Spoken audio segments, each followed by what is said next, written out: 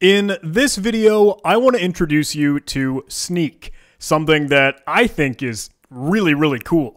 But before we dive in, a little bit of backstory. So I've recently been trying to upload and showcase some video write-ups from the HackTheBox Cyber Apocalypse Capture the Flag. And now that the game is over, I've been looking at some kind of online write-ups and solutions for some of the challenges, and I ran into this one that was kind of interesting. It had a neat little trick that I wanted to learn more about. So kudos and shout out to this individual, HTTP418, that put this together. But he was going through this BlitzProp challenge, and it was a web challenge, kind of, you know, the stuff that I kind of like to poke at, but they went ahead and looked for vulnerabilities within the application using Snyk. And they mention it here. Hey, a good site that I found to look up vulnerable packages is snyk.io. So I was kind of curious, you know, I was kind of interested. Hey, what is this Snyk? So Snyk is an open source security platform designed to help software-driven businesses enhance and better developer security and security all around. Now, I was looking through this, and they have their own vulnerability database. They have integrations across multiple tools, your own editors, your IDEs, what you tend to use to develop your code, and then the version control software you might work with this on, whether it be GitHub, whether it be Bitbucket, etc. And then, of course, you even have it across containers, whether you're inside a Docker or if you're hosting things with Kubernetes or if you're using some infrastructure. This has a lot of coverage, and I thought this is super duper cool. Like, seriously, take a look at all these platforms and the things that they support, integrations across your development environment, your CI/CD pipeline, your deployment infrastructure, and your reporting. Like, take a look at some of these beautiful telemetry and intelligence dashboards. That's kind of awesome. So hey, I want to do a couple different things in this video because I think Snyk obviously has a ton of different use cases. Yes, it is designed for businesses and organizations wanting to produce better, more secure code in their products and their software and their systems, and that is super duper important. But hey, you guys know we like to play here on this channel. We like to hack. We kind of like to be on the offensive, acting as the adversary. So I want to walk through that Hack the Box challenge from that recent Capture the Flag competition. But I also want to showcase some of the cool stuff that Snyk can do. So let me walk you through kind of what I was doing here. I went back to take a look at their website, and I had noticed that sign up for free button, but I was a little, I don't know, I was a little curious. I was a little hesitant. Is it really free? And seriously, they have a straight up free tier that you essentially have access to all of the most awesome stuff, like what Snyk can do, between open source auditing to look for vulnerabilities and kind of external dependencies or other third-party libraries and modules you might use in your code, container security, checking about that Docker container and making sure that's up to the standards and regulations, infrastructure as code, and Snyk code, looking for sort of hard-coded or accidental credentials or secrets or things that you shouldn't have in your code. And that was all totally free. The only paid kind of subscription stuff looks like it gives you an unlimited amount of tests, while we do have a limited in the free version. But check it out. We can just sign up with our GitHub account, our Bitbucket account, Google, or Docker, which is kind of nice. So I'll go ahead and link my GitHub here.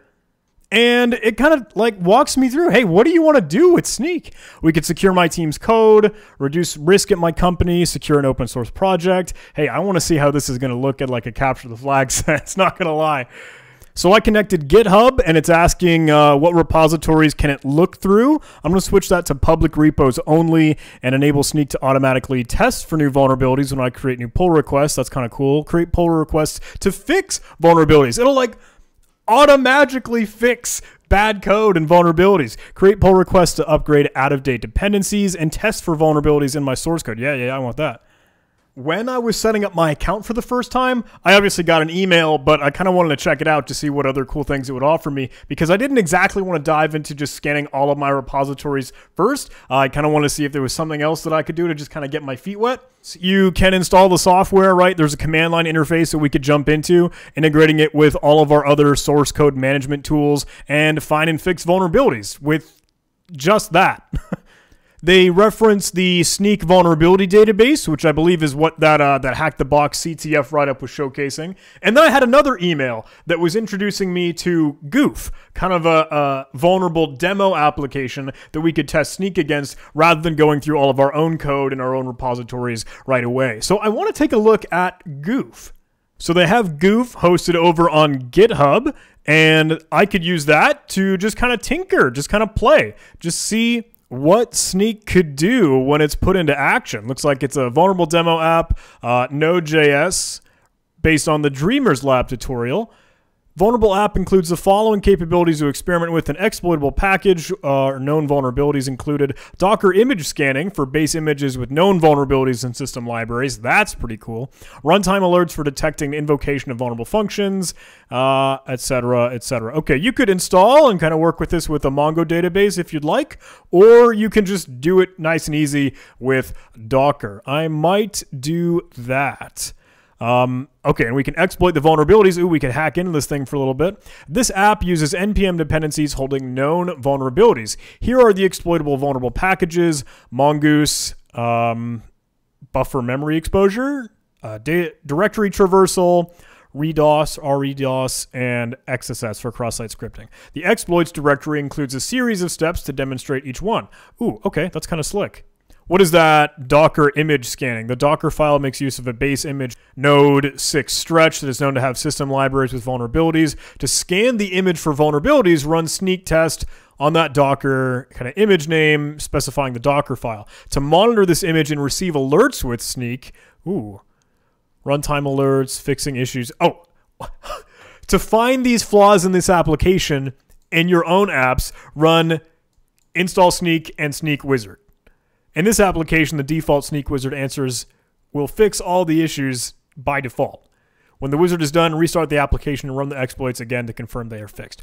That is super cool. So I want to know, because I'm still framing this in that kind of hack the box challenge, that BlitzProp CTF thing. I want to know if I were to create a repository image with that vulnerable, like, application, that service, that challenge itself, and if I were to let Snyk just look at it and then determine the vulnerability and then repair it, would it be able to do that? Because that would be super cool. I want to see it done.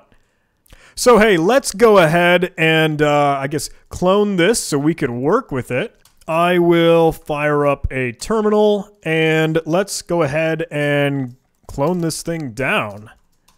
Let's see what we got here. So it does have a Docker file, kind of as we know, and it also has a Docker Compose configuration. We could do this kind of just as they mentioned in the README. We could do a super simple, super easy Docker Compose up as it builds it. If you don't have Docker Compose installed, you should be able to just sudo apt install Docker Compose. I believe that is totally fine in the repositories. Let me sanity check that. Yep. All right, looks good. So let's go ahead and bring this thing up. And it'll just build the image. So super easy. Don't have to bother installing anything. Of course, we see the errors. Hey, critical security bugs that are fixed in this old version. That's nice. Thanks, Docker. Snyk would do that for us. Okay, I let this run for a little bit, and looks like it's spinning up everything that it needs.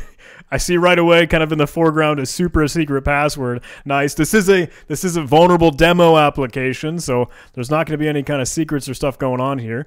Let's start to play now. It said it had some kind of proof of concepts in the exploits directory. Oh, they have an image tragic kind of reference in here, maybe? Couple zip attacks with zip files. What does this thing actually look like? If I run docker ps, will it show me the ports that we've got set up? 3001 for the Mongo database.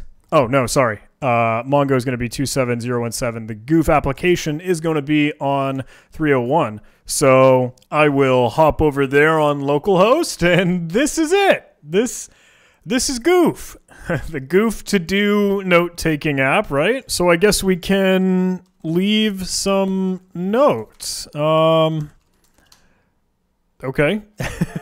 Can we do, like, weird JavaScript things? Can we do like some cross-site scripting, maybe? Sort of thing? No? Okay, that seemingly didn't go through. Maybe the vulnerability is in something else. The about page that says the bestest to do app ever. So we could look through this. We could hunt it down if we really wanted to. I'm sure there's not going to be like any real...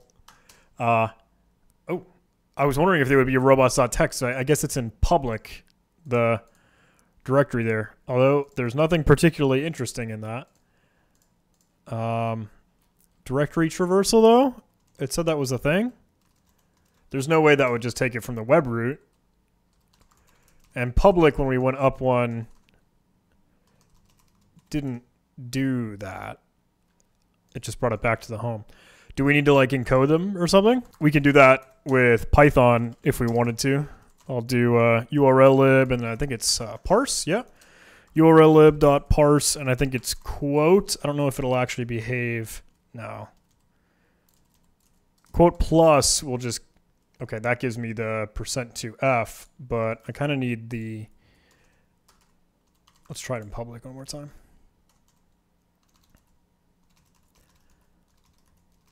I don't know how far we're going to go, but let's see if we can get to, like, it's that repassword, maybe? Oh, all right. That did it. It just took a little bit of encoding. I didn't even encode the periods. That's awesome. And it brought me to etc. password. Okay, so local file inclusion, I mean, just in that, okay, some directory traversal. And we would see that, right, if we were checking out some of the Snyk database, the little vulnerability database, this ST package looks like that is the thing that offers, oh, and they use the %2e to encode the periods. They did not, in this version 0.2.5 for the ST package, did not properly prevent path traversal. Literal dots in the path were resolved out, but URL encoded dots were not. Okay, so I got through it there.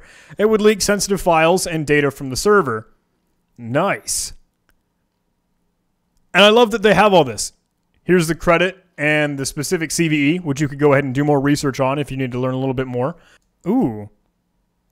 And that has the zip slip thing that we kind of saw in that exploits directory. This could potentially allow the attacker to create or replace existing files. That's very cool. And they offer the references here. And you can see for literally every single exploit that was kind of mentioned here, there are plenty more explanations and information on Snyk in the vulnerability database. Here's some source code examples, more references, and the version numbers and patches that could be applicable. That I think is great. Regular expression denial of service. Oh, that was the RE-DOS. Cross-site scripting from the marked library. That module that's pulled in. Very cool. So if you go ahead and take a look at this, if you go check out that vulnerability DB, snyk.io/vuln, you can look through this. And there are a lot of super cool entries in here. Obviously, these are all like stemming from CVEs or legitimate vulnerabilities for any open source code or libraries that you might end up using. If you check out Linux or anything else, maybe if you're more interested in Go or if you're interested in other thing else like pip here, we could explore that. But look at all of these. So now I want to know, will Snyk just like automatically fix all this? Will Snyk just kind of know, kind of be contextually aware with its own auditing? That has a tac G in it, so I'm going to install Snyk with sudo here. Will it just be able to like parse all this out, determine those vulnerabilities, and then just fix them with their patches? Because that would be crazy cool. Obviously, right, this is Goof. This is for their demo vulnerable application. But when we put this to the test with the Hack the Box challenge, I want to know what it can do. All right, so now I have Snyk. That's awesome. A good little man page for help. And we could check out the container. Actually, let's do that. Let's do that because it did showcase, hey, is this something that we can actually work with? Scan the image for vulnerabilities with Snyk. Let's run that syntax. Snyk test. Oh, and that requires an authenticated account. Let me go ahead and connect that. Okay, I can go ahead and authenticate here. And that's good. All right. Let's run that one more time. Analyzing container dependencies for that specific Docker file. Querying vulnerabilities database. Okay, it came back. There's a lot of output. Oh, this is crazy cool. There are so many vulnerabilities in this. Down at the very, very bottom here, let me scroll up. Let me see. Oh, this goes on forever. Medium severity. We saw high severity earlier. All right, that's enough seizure-inducing text. Tested 413 dependencies for known issues. Found 895 issues. Wow, that's kind of crazy cool. It is the demo vulnerable application. It goes to show, but I think there's a lot of awesomeness in that. With that said, let's see if Snyk can just go ahead and clean all this up. I'll go ahead and run that Snyk wizard command. Oh, that makes sense. This kind of needs to be installed, I guess, like locally, as if it is my own code, not strictly within the Docker container. So let's go ahead and build this thing locally. Okay. Coming through. Now let's see if that Snyk wizard will just automatically do it all. Enumerate your local dependencies and query Snyk server for vulnerabilities. Guide you through fixing the vulnerabilities and create a .snyk policy file to guide Snyk commands such as test and protect. Remember your dependencies to alert you when new vulnerabilities are disclosed. All the defaults it said were worthwhile, but oh yeah, you can upgrade to a latest version. Review the issues separately or set to ignore them, or you can skip them. Upgrade to body parser, latest version. We should be good. How long am I going to be pressing enter? There we go. All right, applying patches, applying updates. I want to run the test just after this, and I want to see if that ST, the directory traversal, and that file inclusion trick that we just did will still be in place. And then we'll move on to the Hack the Box challenge. I promise. Okay. And it's done. Easy as that. Snyk went ahead and cleaned it all up. Looks like it updated all those version numbers, pulled in different libraries now, and I think it should have patched a lot of those vulnerabilities. Let me check that package.json file. I remember the ST version from that Snyk vulnerability database, that version that was vulnerable with that directory traversal, kind of that file access and the zip slip everything, that was 0.25, and now we have been upgraded to a later version, and it looks like a lot of these are now up to date, and this is great. Snyk went ahead and cleaned the whole thing and fixed that application. I will note that I got an email as we were testing that, as Snyk was looking through, checking out the vulnerabilities, checking out the code in that project there. Hey, it found those issues. It found plenty more of it, and it was willing to notify me and let me know. So that's super cool. Now I can go ahead and clean out kind of that Docker instance. We could Docker Compose down, Docker Compose RMI stuff, because when we use Docker Compose, it will pull the files in from this current directory on our local machine. So if I were to Docker Compose up and build that once again, now Goof will pull from the current files in this directory, and since those are all up to date with the installed version numbers, it'll grab it all and it'll all be good. So now, once we have this new cleaned and fixed version of Goof, if I were to go test and try that directory traversal or any of the other exploits or vulnerabilities that we could have taken advantage of, they'll be fixed. They'll be patched. Snyk did it all for us. We didn't have to do a thing. That's awesome. Okay, Docker is finishing up here, and now Goof is running. I'll hop back to the web browser, and that localhost port is still alive and kicking. If I go check out that public directory, right where we would have had it set a password using our directory traversal, I'm hitting Control-Shift-R. I'm hitting a hard refresh. I can do that Control-F5. Look, this is now returning forbidden and no longer reading out that potentially sensitive file or anything else. So sure, that's a simple proof of concept. It was just a directory traversal and some file access. There were a numerous plethora of other vulnerabilities we could have looked at, exploits we could have thrown, but I think that goes to show, hey, Snyk went ahead and cleaned that up. Seriously, looking at that package.json file, I think that's awesome. And this is just one component of what Snyk very well could do. Like between Snyk code, looking for those hard-coded credentials that you might have accidentally introduced into your system, or checking out the container itself, that Docker image, that Docker instance that we looked at, and then bringing it across Kubernetes and having the integration with GitHub and the pipeline, CI/CD, it's just awesome. It's just cool. So hey, now let's go check it out on that HackTheBox Cyber Apocalypse Capture the Flag walkthrough. I wanted to mix this in because I feel like, hey, it's a little bit more pertinent to kind of what my audience might be interested in. Could you use this in Capture the Flag? Could you use this in red teaming? Could you do this in the offensive adversarial penetration testing sense? I mean, look, it's a database of known vulnerabilities. That could be solid. And then when we put it on its head and consider it for, let's protect this code, let's better this thing now things might look great. All right, I'm going to hop back over to this HackTheBox Cyber Apocalypse CTF BlitzProp write-up. This was the write-up we mentioned earlier that was using Snyk to track down the vulnerability here. It was a challenge that was a prototype pollution attack, and this individual was literally just checking out the packages. You notice them in package.json, kind of just as we had previously. And that flat, pug, and express vulnerabilities here, or these packages that are pulled in, they could very well have some software flaws. And they use Snyk to check that out. Seriously, we can go click on the prototype pollution and the remote code execution capability here. Prototype pollution, this entry for the flat package versions greater than or equal to 5.0.0 and less than 5.0.2.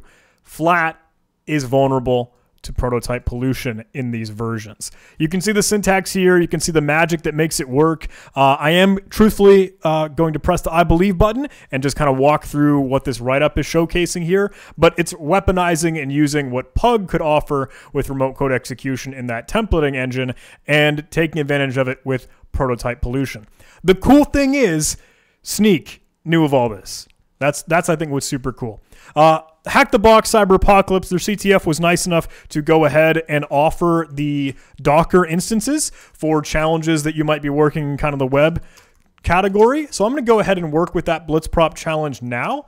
So I'm going to move into that directory and go ahead and build this Docker instance.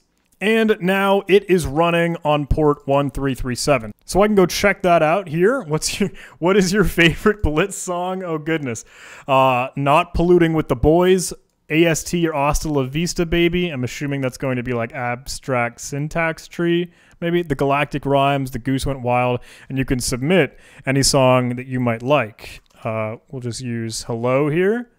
Does that actually add it? Or what does that end up doing? I'm going to hit F12 to check out the network tab in the developer tools. And let's see what really goes down if I were to submit this here. Looks like submit sends a post request to an API endpoint on submit. And it will include, okay, a JSON little object here for our song.name. Now, we could look through the code here. We could experiment with this with just a smidge more. Truthfully, again, I'm kind of going to speed run from what the write-up was willing to showcase. And since we know Snyk was able to track this down, hey, it is going to end up being a prototype pollution attack. They showcase some sample injection or payload techniques that you could use, and they can get code execution on this target here. So let's try it. I am going to switch this up. I'll grab the syntax, but make it a little bit different. I'll go ahead and subble like a little exploit.py file. Slap this all in here. I'll add a shebang line. And I am going to be calling out to localhost 1337 rather than that target that they had. And they used a little bash reverse shell here. I don't think I'll do that. I actually want to just try and copy the flag file to a publicly accessible route or location on the website, so then I can just retrieve it nice and easy. I'm going to check out the Docker file And I'll check to see where that flag file might actually be, in that challenge directory, it looks like they do have a flag file, the fake one that is used for testing, and that's what we'll work with as we are working locally. But that challenge directory looks like it's copied into the container in the current working directory, which is /app. So if I were to bring inside of that challenge directory, they have the static directory where they can show images or cascading style sheets or JavaScript. So maybe we could go ahead and just copy the flag file over there with our code execution.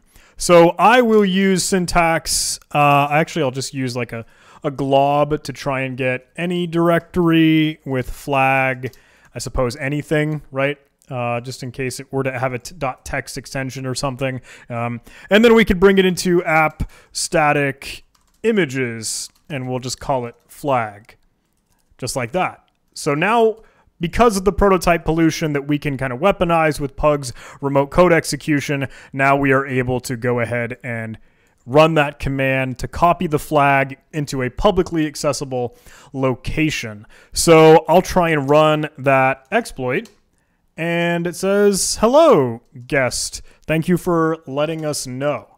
Okay, so if I were to go back on the web page, and if I were to go to static images flag, you can see that it downloaded there for me. And I had tested this a moment ago, so I'm glad that still works.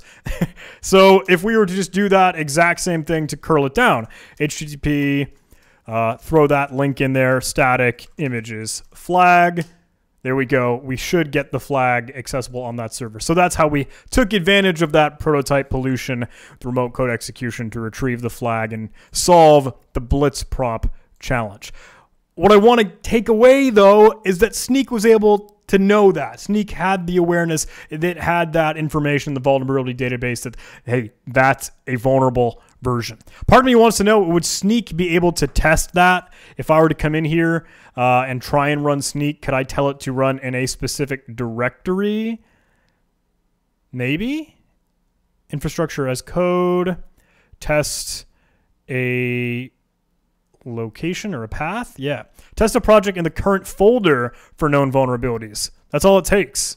So let's move into that challenge directory where we had all the files in here. Let's try and go ahead and run Snyk test. And we'll see if that gets anything out of here. Totally should. Yeah, as expected. Found the command injection, remote code execution, regular expression denial of service. But the prototype pollution is the dead giveaway here. So could we go ahead and fix this now? If I were to run Snyk wizard, what are you tracking down? All right, we need to go ahead and install it. I'll use yarn install as it suggested.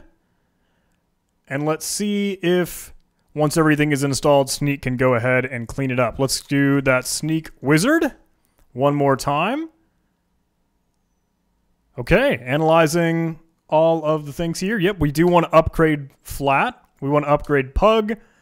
And that seems all good. We'll let it go. Cleaning house out in all these. Applying the updates using yarn this time. Things look good. How about that package.json file? Yes, flat has been updated. Pug has been updated. Now I'm going to hop back and try and build that Docker image one more time. Looks all good, and it's running. So I will go back to this page. Just as a sanity check, I no longer have static images flag because this is a new instance. But if I were to try and run this exploit, I'll go ahead and try this. It says, hello, guest. Thank you for letting us know. Let's see if that static images flag still exists. It does not. That totally failed. It gave me a fine status message, but it did not actually execute that command or run that.